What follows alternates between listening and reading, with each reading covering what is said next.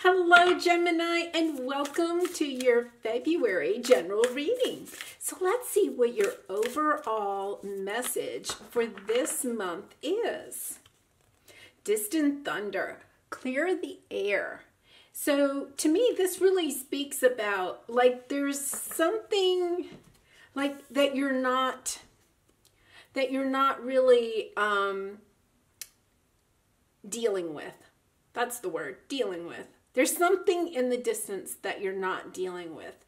And, you know, I really do think it's a past energy because look at her and the energy, the gender doesn't matter. It's the energy. But, you know, she's like in her castle, but she's looking kind of to the past. There's something that you need to clear up. And that could be, you know, with a relationship, a belief system. It could be, you know, in your career, just trying to clear something up. So I really feel like you're on the verge of a new path. But before you can go on your new journey, you really need to take a moment to clean up whatever is in the past. It's like, you know, kind of like cleaning your house before you go on vacation. Although I'm not sure you're going on vacation, but it's that type of energy. Oh my. Okay, so in your present position, you have door to romance. See, I think there's something new coming in. I really think this is a new romance coming in. But you need to clear out a relationship from the past. That can mean having a conversation with that person or just healing whatever last residual wounds you have from a past relationship. Because I really do think this is a new energy. Now, it could be somebody from the past coming back and trying to reopen the door to romance, but we'll get some more information about that. Okay, your obstacle this month, oh my, is your third eye, your sixth chakra. So, you know, you may be blocking your intuition when it comes to this new romance. You may be blocking, you know, the lessons that you need to learn from something in the past, or you're not listening to your intuition. That's definitely the message there. Okay, so let's see what the future, oh my goodness. Blossoming abundance, Gemini, you're on a roll. Whatever this distant thunder is, you want to take care of that because look at it. You have something beautiful coming in, and it could be a new romance that's also going to be bring in abundance in other areas of your life. Lovely. Okay, so in the present, oh, beautiful uncaging. Yes, I do. And look at, in this picture, these two are just so similar. Because in this picture, you know, the heart is in a cage, and then this is beautiful uncaging. Like, I really think you have some beautiful new love coming in that's just going to open you up to so much, may even help you open up your intuition better. But definitely bringing in lots of abundance. Lovely. Ears wide open. Yeah, this is your spirit world. You know, your guides, your angels. They're trying to talk to you. They're trying to give you information. And once again, you know, it could be somebody coming back from the past with this distant thunder. Maybe you hear them coming closer. But you're definitely being guided by spirit with this. And sacred reverence. So this is definitely going to be a spiritually guided romance. And, you know, something that's definitely on your path. A soulmate type of connection. Look at how we have a heart with a, you know, the key hole there, a heart with a key, and a heart with a key. Somebody is coming in to really, open up your heart. So lovely. Okay, so we have transformation. Yes, I think that this is talking about how you have transformed yourself. You know, once again, gender doesn't matter, but she's in the castle. She's by herself. And she's dressed like a princess. But, you know, the whole thing is that you know, she's kind of by herself. She's put herself in solitude. She's worked on herself. You may be coming out of a hermit mode. And you've done the work. There's definitely, you have done the work. If someone from the past is coming back, they may not have done the work. Or maybe they did. Maybe they have had a transformation. But I really think that whatever new person is coming into your life is really going to open you up to a whole new world of love and abundance. Balance. And this is the number 11 too. You know, this really does speak about having balance in your life. And maybe one reason you had to go into the castle and be by yourself is that you needed to bring balance. And, you know, one of the other things is this is like the manifesting card for me too, because it's very similar to the magician. You see how this person has all of the tools. You have all of your tools. And you may have been using these tools to help manifest love in your life. You may have been alone for quite a while, maybe working on your career or something like that. And you want more balance in your life. You're missing love. You want romance. And February is the month of Valentine's Day. So maybe you have, you know, a new romantic connection coming in for Valentine's Day. Base chakra. So yes, I love this because, you know, your base chakra is your foundation. I think whatever love is coming into your life, whether it's somebody from the past, but I really think it's somebody new. This person is going to provide you with a more balanced relationship in love. You may have had difficulties with balanced relationships in the past, but this one is going to be based on a firm foundation. It's going to be balanced. You are going to be transformed in this. You're going to bring to this relationship a different version of yourself. That's the way I'm looking at it, because, you know, you have a transformation card. I think you've done all of the work that you've needed to do. And I really think this is very spiritually guided. So you're probably, you know, have some spiritual practices. You may have actually, you know, been working with your guides to help manifest this love in your life. Okay, loyal heart. So this person is going to be loyal. And, you know, this is a soulmate card too. This is a person that's really meant to be with you. Like, this is a really strong connection. Deep knowing. Yeah, and that's with your intuition and everything. Like, really listen to your intuition. When this person comes into your life, like, really be intuitive. You know, sometimes if we've been hurt from the past, you know, we kind of put the swords up and we have all the barriers, and, you know, some of that is really good. You want to make sure you have good boundaries in your relationships.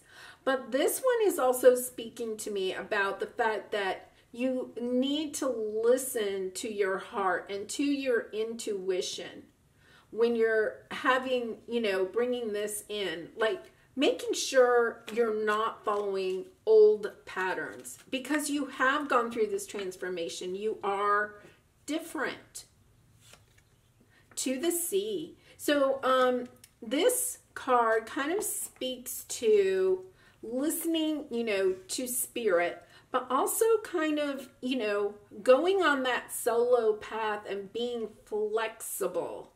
And I think that that is one of the things that you're going to find in this relationship, is that it's going to be more flexible, more give and take, more balanced. You see how, you know, she's in the bathtub, but there's like calm water, even though she's in like the ocean, the sea, right? The water is very deep and it could have huge waves and all of that. But the water is, you know, almost like, you know, a very still lake. It's very calm. It's not going to be, I just got the message, it's not going to be dramatic. like you may have experienced in past relationships. Very interesting. Okay, so let's see. This is the creative oracle. I love these cards. Push. Don't feel inadequate. Forget how to quit. Push on, no matter how things look. And I do feel like, you know, especially if you're having trouble opening yourself up back to love, especially if you've left a relationship, and it could have been, you know, once again, a while in the past, but you've left a relationship in the past, and you're having trouble allowing new love to come into your life, right? I think this is a message that you're ready for this. You know that. You're ready for this.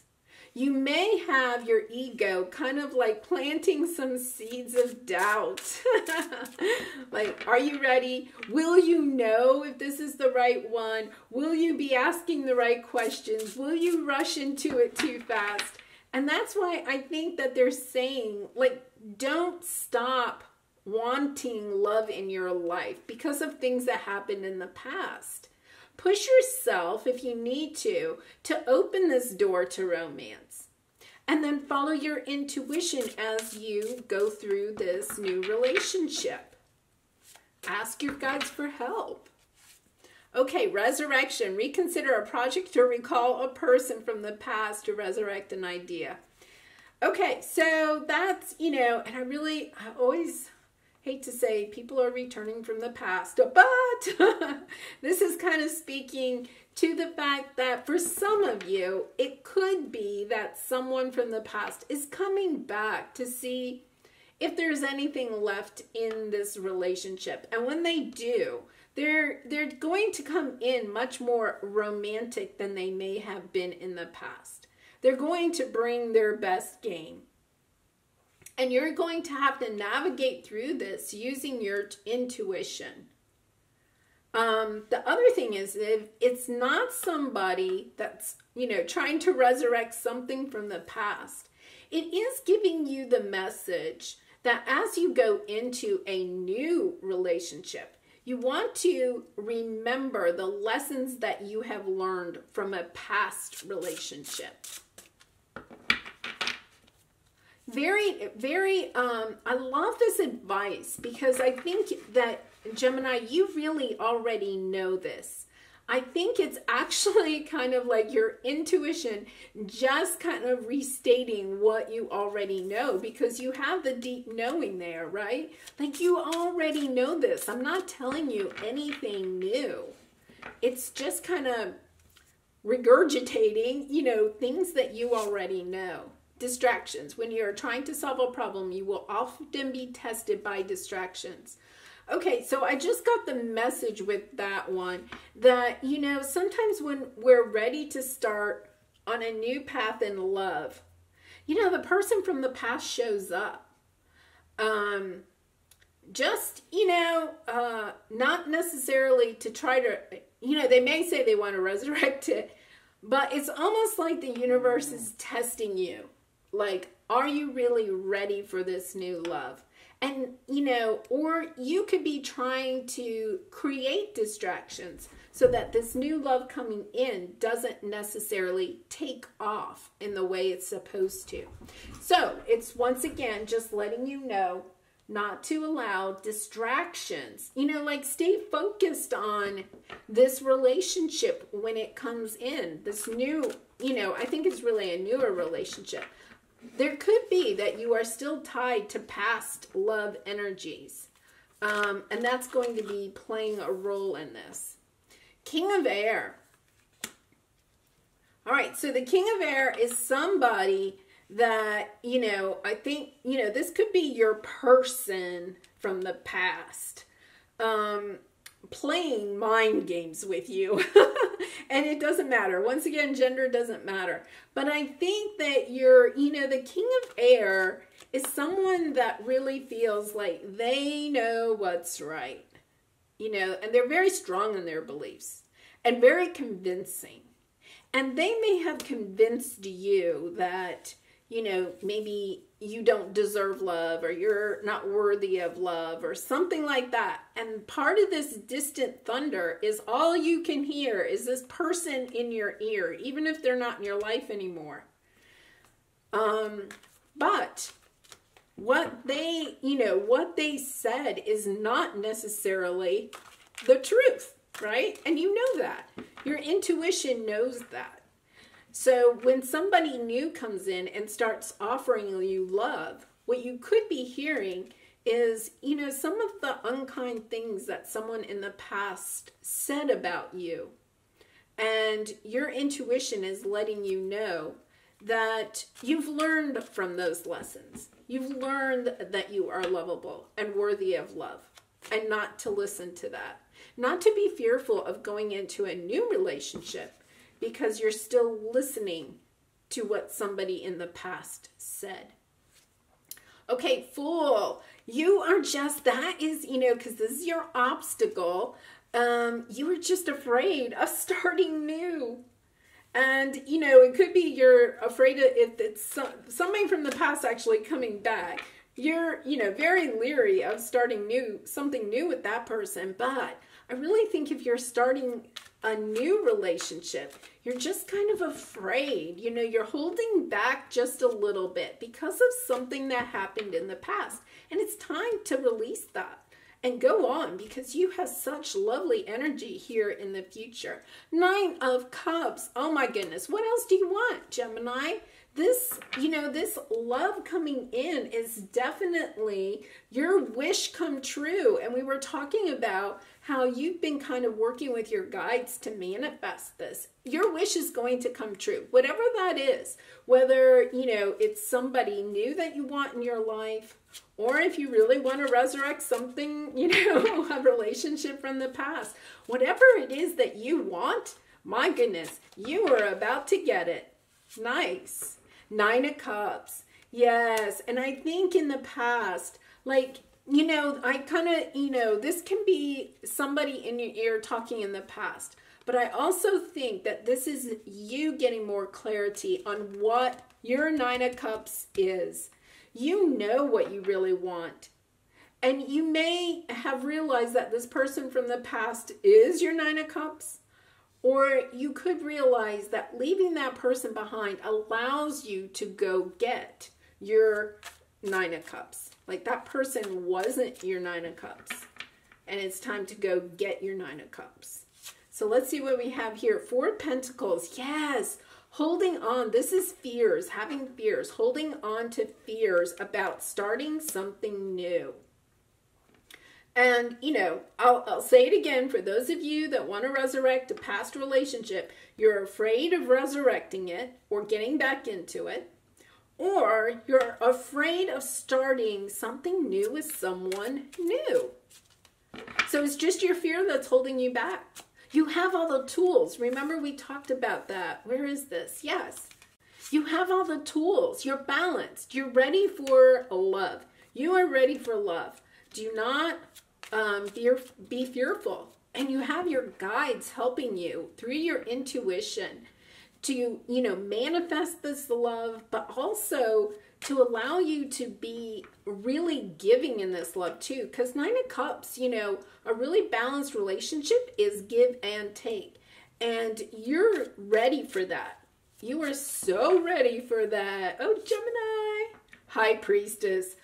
Oh my, yes. So this is, you know, definitely spiritually guided. This is using your intuition to bring about your 9 of Cups.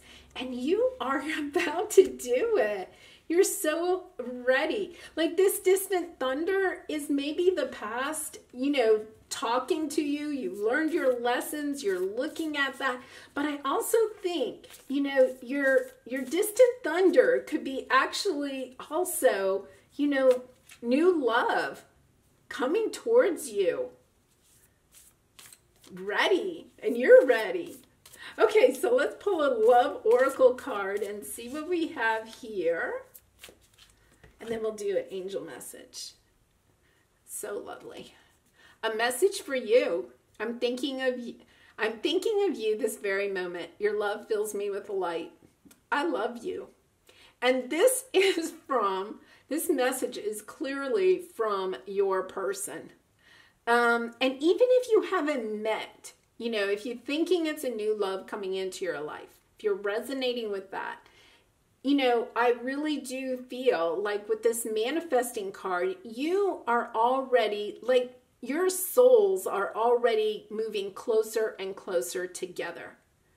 And I think that that's why this relationship, when it comes in, is going to be so beautiful. It's going to come in with lots of love and light and be so balanced and caring. It's a lovely energy. And if this is your person from the past, if you're really trying to resurrect something from the past, there is, you know, a message with that they do love you. I think that's up to you though, Gemini. You know that. I think for most of you, this is a new love coming in.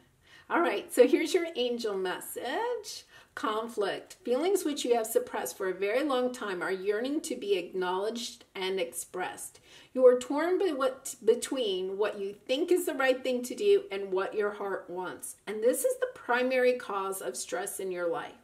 We, your angels, urge you to follow your heart. Do what you would love, not what you think you should. And I think this is the perfect message for this because, you know, I kept saying, there's kind of like signs that it could be somebody from the past, or it could be signs that, you know, there's somebody new. But all in all, you keep coming back that your obstacle was about your intuition, following your heart. And that's what you're going to be doing. You're going to be following your heart and going in the direction that you think you really need to go in. Not what, you know, your family may think you need to go in, or maybe somebody from the past thinks you need to go in. Like, it's time for you to think about Gemini and what it is that you want and where you want to go, because you're heading for your 9 of Cups. Lovely energy. Oh, Gemini, I really love this reading for you. And if you've enjoyed this reading, I would really appreciate it if you would like this video and maybe subscribe to my channel. I'll see you next time. Bye for now.